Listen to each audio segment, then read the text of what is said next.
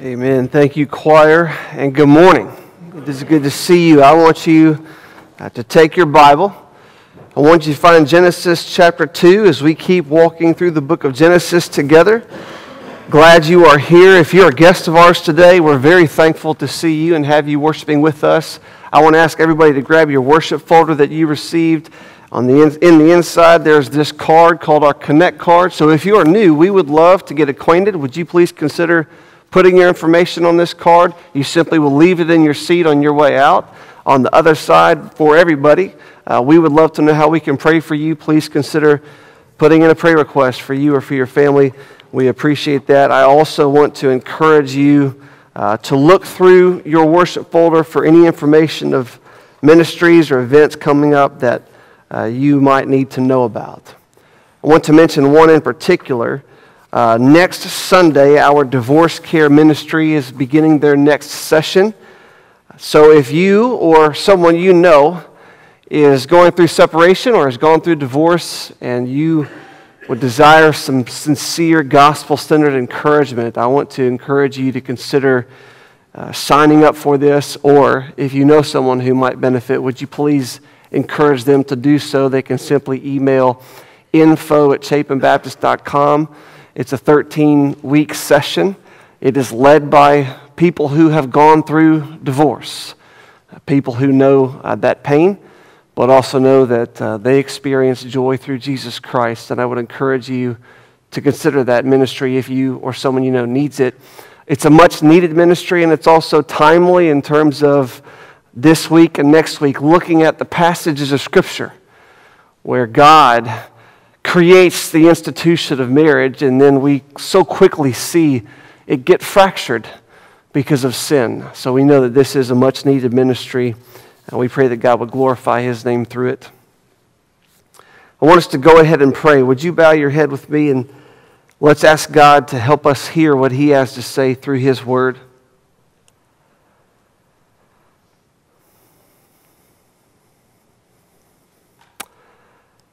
God, please speak now through Scripture.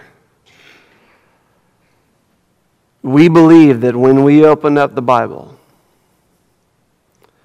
we are opening up your self-revelation, that you have breathed out these words, every one of them.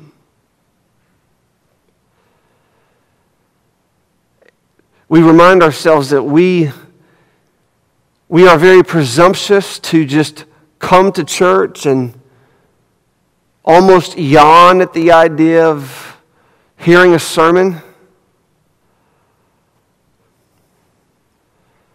So help us to realize who it is we're dealing with. The Creator of the universe. The Creator of humankind. The Creator of man and woman.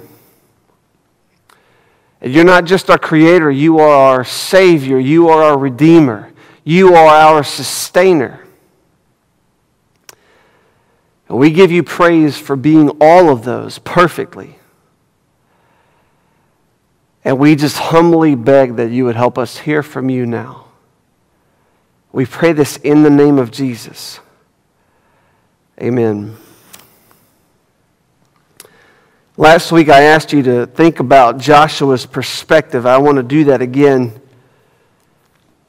Just stay in Genesis chapter 2. I want to read to you from the first chapter of Joshua. Joshua is taking Moses' place. Moses has written down the law, the Torah, God's word for his people. Joshua is now taking over, charged to take God's people from the wilderness where they've been wandering for an entire generation into the promised land. God says this to Joshua, "Be strong and courageous, for you will cause this people to inherit the land that I swore to their fathers to give them. Only be strong and very courageous, being careful to do according to all the law that Moses my servant commanded you. Do not turn from it to the right hand or to the left, that you may have good success wherever you go. This book of the law shall not depart from your mouth, but you shall meditate on it day and night, so that you may be careful to do according to all that is written in it. For then you will make your way prosperous, and then you will have good success. Let's just use our imagination. And let's just imagine Joshua that night going into his tent, lighting a candle, taking seriously this charge he's just received from God himself, that he better focus on his word. He better meditate on the word of God. And he, in the shimmering glow of candlelight, he starts to read through the book of Genesis. The weight of the people of God on his shoulders. I fear that we don't take seriously enough the calling that we have to walk in the promises of God, the one who will fulfill those promises. We need to take just as seriously as Joshua would have that night, soaking in his word, pondering in his word, trying to see how God gave us a word to lead us to fulfill our calling. So let's just kind of pull up a spot next to Joshua and begin in chapter 2, verse 4. God's word says, "These are the generations of the heavens and the earth when they were created." Let me point out this word generations. Your version may say something a little different. You may see the word account or even history, something of that effect. The word generations is a massive, important word of the book of Genesis. Genesis is essentially structured on 10 times this word occurs. Generations that points to something that's just been mentioned, or usually someone, as we'll see. You see in chapter 5, verse 1, we're introduced to the generations of Adam. The generations of something that's been mentioned, and now it carries forward. It's like a hinge word, carrying forward or here's how it all went down. So these are the generations of the heavens and the earth when they were created, in the day that the Lord God made the earth and the heavens. Let me just point two other things quickly before we continue. Notice this phrase, the Lord God. We haven't been introduced to God like that yet in chapter 1. Here we see this word Lord inserted before the name God. It's a hint of intimacy, as we'll see later on in the sermon. Another hint of intimacy is the way that now earth and heaven, it's inverted. When first mentioned, it's the heavens and the earth. Then in the second half of the verse, it's the earth and the heavens, kind of hinting at now there's going to be a focus on what's going on in the earth. It's a more intimate demonstration of God creating. Verse 5. When no bush of the field was yet in the land, and no small plant of the field had yet sprung up, for the Lord God had not caused it to rain on the land, and there was no man to work the ground. Just so you know, there are hints of things to come, hints of the fall that we will watch happen next week, where we see Adam is now cursed, given a cursed ground, thorns and thistles. Rain is mentioned in verse 5. We know that infamously rain will come to flood the earth. Man is given the ground to work. Verse 6 tells us a mist was going up from the land and was watering the whole face of the ground. Then the Lord God formed the man of dust from the ground. Now pay attention to this description. He breathed into his nostrils the breath of life. This is up close and personal. It's how God creates. The man became a living creature. And the Lord God planted a garden in Eden.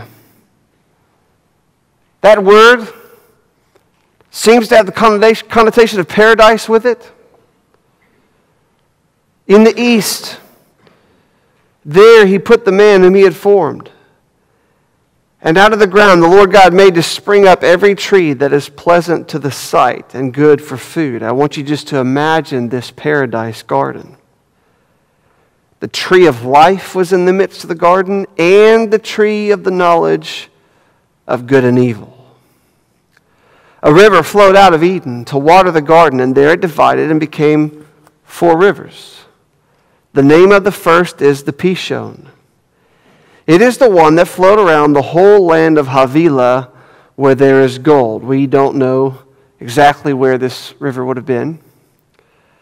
The name Havilah has a sense of sandy places. You might think of desert or even beaches, especially in the realm of a paradise. There's gold there. The gold of that land is good. Bdellium and onyx stone are there. The name of the second river is the Gihon. It is the one that flowed around the whole land of Cush. Some think that may be referring to the area near Ethiopia. Others say it's somewhere on the other side. We don't know for sure. The name of the third river is the Tigris. Now you have names you're familiar with, perhaps, at least from history class, which flows east of Assyria. And the fourth river is the Euphrates.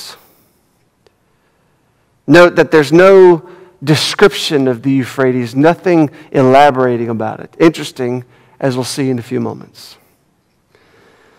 Verse 15 tells us the Lord God took the man, put him in the Garden of Eden to work it and keep it. And the Lord God commanded the man, saying, "You may surely eat of every tree of the garden, but of the tree of the knowledge of good and evil you shall not eat, for in the day that you eat of it, you shall surely die." Now let's stop there. And let's just think about everything God has given the man. He's given him paradise, a garden. That's paradise. He says every tree is pleasant to the sight. So picture the most beautiful trees you've seen. There's a river flowing out of Eden, just this majestic picture of paradise. He even mentions this name Havilah, right? The beach, where there's gold. God has given the man paradise. He's also given the man provision. The trees that are pleasant to the sight are also good for food. One of them is named the tree of life. Like it doesn't get more provisional than that. God is giving the man life in this paradise. The gold has been mentioned, bdellium, onyx stone, all of these precious stones. He even tells the man in verse 16, you can eat of every tree of the garden but one. Like abundant provision he's given this man in paradise. On top of paradise provision, he's given the man purpose. Verse 15, the Lord God took the man and put him in the Garden of Eden to do what? To work it and to keep it. The man has a real God-given purpose in paradise. And not only has he given him paradise and provision and purpose, he's given him protection. In verse 17, he protects the man. But of the tree of the knowledge of good and evil you shall not eat. For in the day that you eat of it, you shall surely die. He protects him. He lets him know, don't eat of the tree that would give you the knowledge of evil. Because you'll die if you do.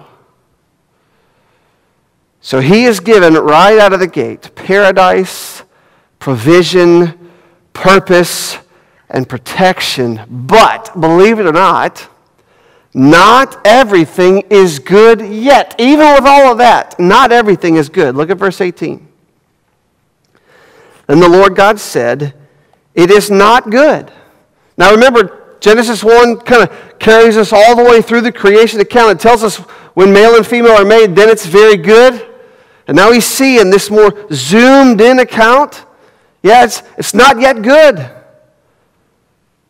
It's not good that the man should be alone.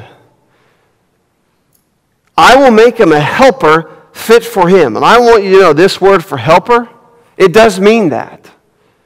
Aid, assistant, but it means more than that. It's used in terms of when someone needs the kind of help where they need a hero. They need someone who can go to battle for them in their behalf. It is often used of God himself. God says, I'm going to make someone like that for the man. Now out of the ground the Lord God had formed every beast of the field and every bird of the heavens and brought them to the man to see what he would call them. And whatever the man called every living creature, that was its name. It's just an interesting moment. Dog, camel, muskrat. The man gave names to all livestock, to the birds of the heavens, and to every beast of the field. So now, Adam has paradise and provision. He has purpose. He's given protection. And he has power. He has all this authority. When someone names something else, they're demonstrating authority, right? God called the light day. He called the waters seas, demonstrating authority over those things that were worshipped as supposed God in their day and age. And now we see man given the authority to name the creatures of creation. Power. But there's still something missing. Everything is not yet good. Adam has paradise, provision, purpose, protection, power, but he needs a partner. We're told in the second half of verse 20, but for Adam there was not found a helper fit for him, not in all the animal kingdom. So the Lord God caused a deep sleep to fall upon the man. And while he slept, took one of his ribs, closed up its place with flesh.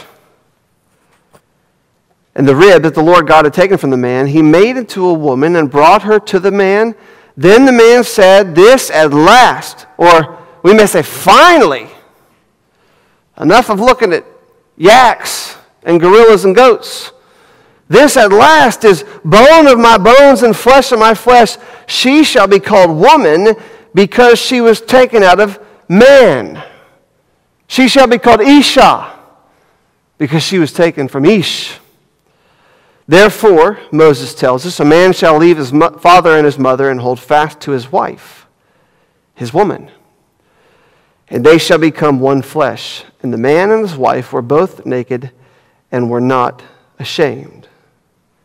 Now, everything is very good. That's when God proclaims, he looks at everything that he's done, as we see in chapter 1. He says, this is all very good. Ladies, I want to tell you something. You complete creation. We don't want just a bunch of dudes. In this very real way, you are, it's often said, the crown jewel of creation. It's because of you. It's because of the woman.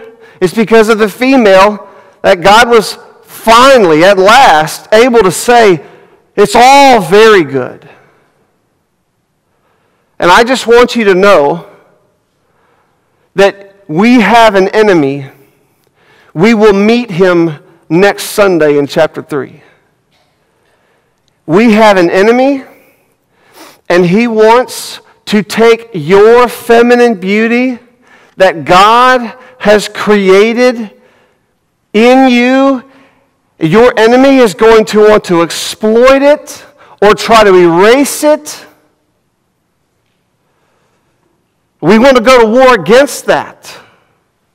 God's word teaches God has made you as the crown jewel of creation. Adam was able to say, at last, finally, he saw this creature. It looks so much like him, but so much better. Amen, gentlemen? I want you to think about this woman that was created. The Bible refers to her as his wife. Adam's wife came from the very same dust. Think about this. Not the dust next to the pile that God took for Adam. God took a pile, made Adam out of it. No, he didn't scoop up another pile. No. He made the wife from the same dust. He just took some from Adam. That's how intimate this part of creation is. The wife came from his side. Like she fit really well next to him. She came from a rib. You got to think, it's like, that's sort of the cage, right? The cage of his heart. She cracked open the cage of his heart, so to speak. That's how intentional God is with culminating creation. And it was very good. So now let's put ourselves back in Joshua's presence as he's preparing to lead the people from the wilderness across the Jordan River into the Promised Land with all these battles coming up.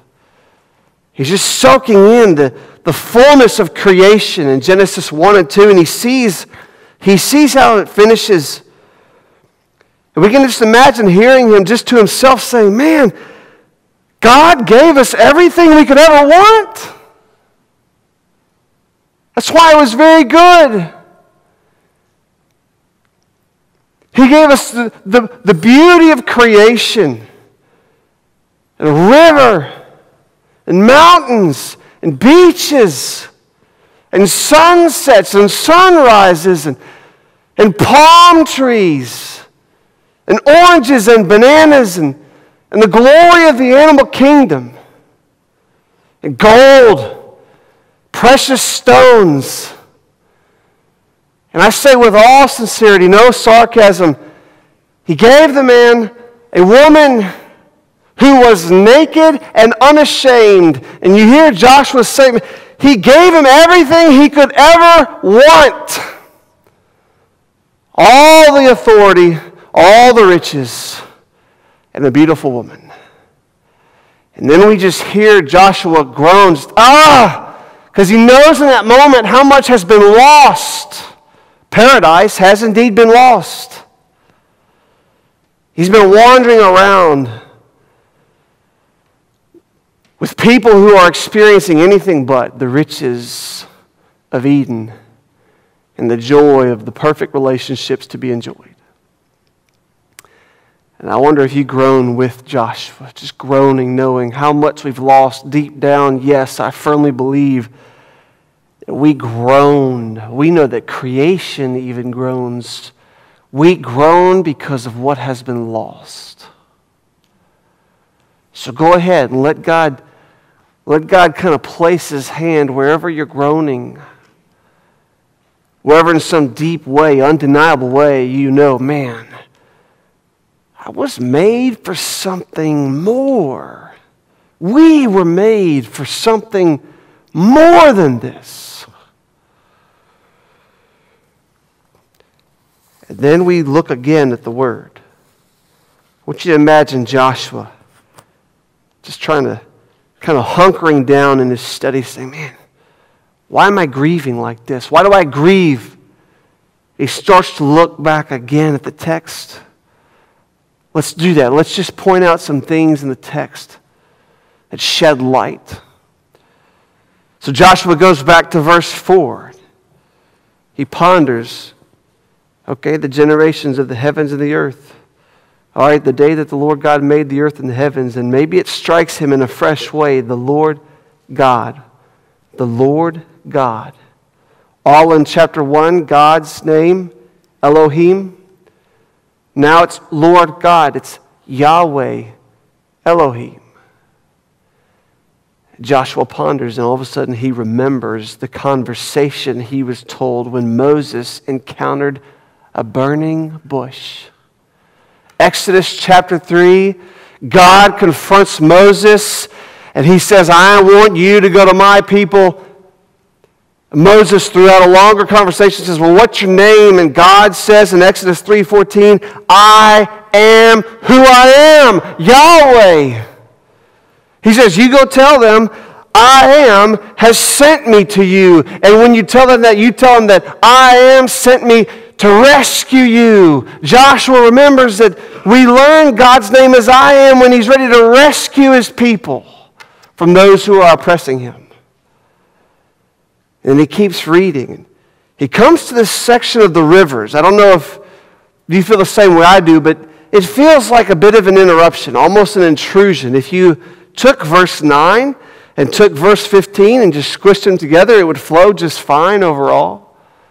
This portion with these rivers just makes you scratch your head. What is this all about? And so Joshua maybe was scratching his head, and he reads about the river that turned into 4 rivers, the Pishon and the Gihon, the Tigris. And then he gets to the Euphrates. It's the most well-known one, even for us. We recognize that the most. But there's no elaboration on it, no description of it. But I want you to do this. I want you to turn with me, chapter 15. I just want to point out one very neat detail. When God calls Abram, we'll get there in a few weeks. This is a sneak peek. Genesis 15, verse 18. On that day, the Lord, Yahweh, made a covenant with Abram, saying, to your offspring I give this land. This is the promised land. The promised land Joshua was called to take the people into. I give this land from the river of Egypt to the great river, the river Euphrates. Joshua realizes he gave us everything we ever wanted. But he's doing it again. He's taking us back. He's bringing us back to paradise. The promised land is a return. God is taking us back to where we belong. He's taking us back to the paradise and the provision and the purpose and the protection that he created for us, that he created us for. And then he keeps pondering the text, and he gets to verse 24, which seems like another odd interruption. You could take verse 23 and verse 25 and fit them together just fine, but verse 24, it's like Moses just felt inspired to make a comment. Therefore a man shall leave his father and his mother and hold fast to his wife, and they shall become one flesh. And maybe it's right here where Joshua realizes the ultimate source of his groaning, the reason why he's groaning. If you think about all the ways that the marriage relationship is a foundation for God's people, it's a foundation for society, it is the ultimate building block of a community. He's watched generations fail to live up to that standard. Also realizing all along that when adultery is committed in a marriage relationship, that is ultimately pointing to an even greater adultery, idolatry. God refers to idolatry as spiritual adultery. We have to be reminded that marriages do not exist in and of themselves. They exist to reflect our relationship with God. Joshua groans, the people of God groan, we groan because we now innately pull away from our Creator. We pull away from the one who's been so loving to us, so gracious to us, so faithful to us. But there is hope. God could have given up on His people so long ago, but He's doing it again. He's bringing them back into the land of His promises. But we know that even after they inhabited Canaan, the promised land, they still fell away from God. God planted Adam in Eden. We'll see next week that doesn't last long. God plants Israel in Canaan. You can read through the Old Testament, see that doesn't go well at all either. They are unfaithful to their God. So would He do it again? Even after Joshua came and went, and they invaded the promised land, took over, demonstrated the power of God, were given a calling to shine the light of God to the nations, and they refused to do so. Would He do it again? Would God dare try again to bring His people to paradise? Yes. I want you just to listen to Ephesians chapter 5, verse 25.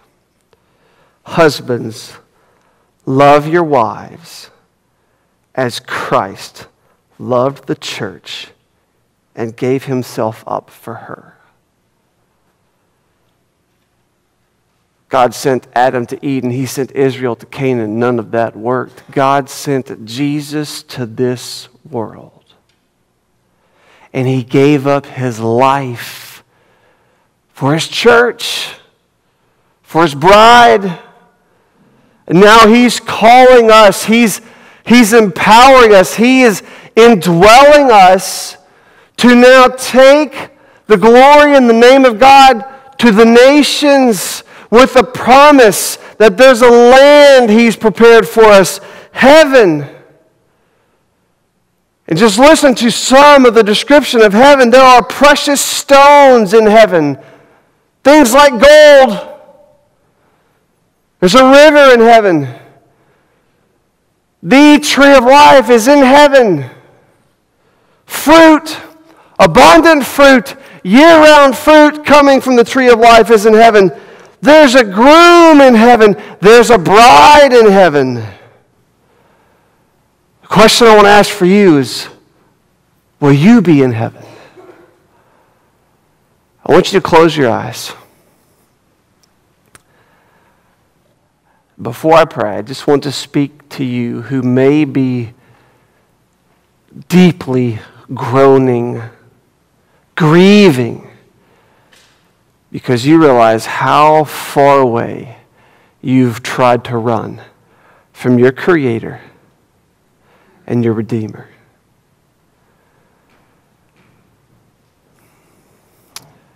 I want you to know that God is in the business of bringing us back.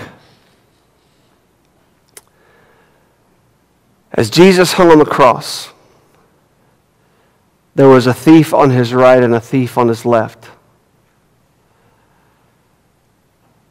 And at one point, one of those thieves was broken over his sin and somehow sensed who he was hung next to. And he turned to Jesus and he said, "Remember me when you come into your kingdom." And Jesus looked back at him. And what He said to him, I want you to hear. He said, "Truly today, you will be with me in paradise." Holy Spirit, I pray that you would whisper echoes of paradise throughout this room.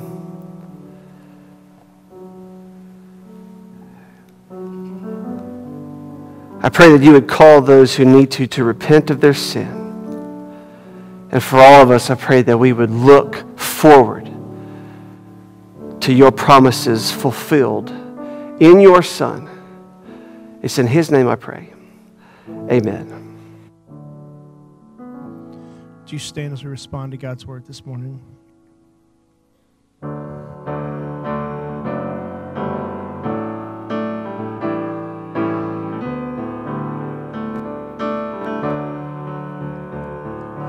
Fairest Lord Jesus, ruler of all nature, O thou of God and man the Son, thee will I cherish,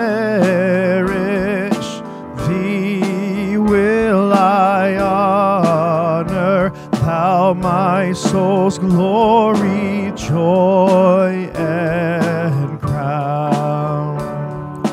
Fair are the meadows, fairer still the woodland, robed in the blooming garb of spring.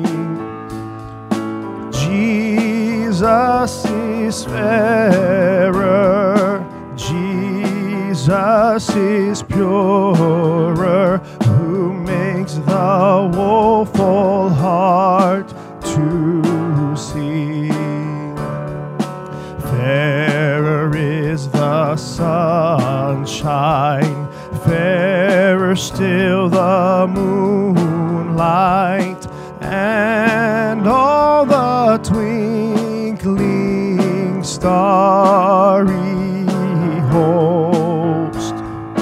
Jesus shines brighter, Jesus shines purer than all the angels heaven can boast.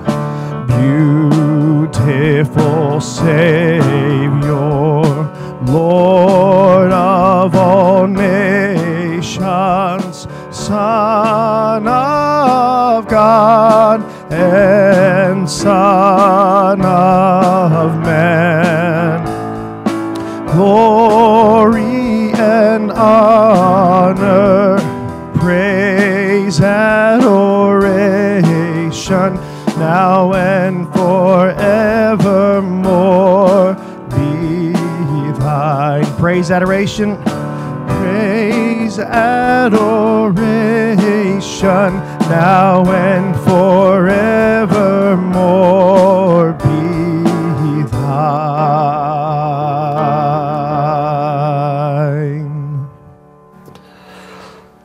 Have a quick seat and receive your benediction from Revelation 19.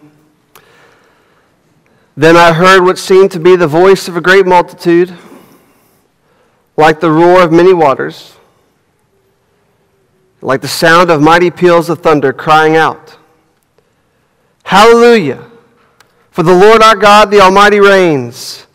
Let us rejoice and exult and give him the glory, for the marriage of the Lamb has come, and his bride has made herself ready. Amen.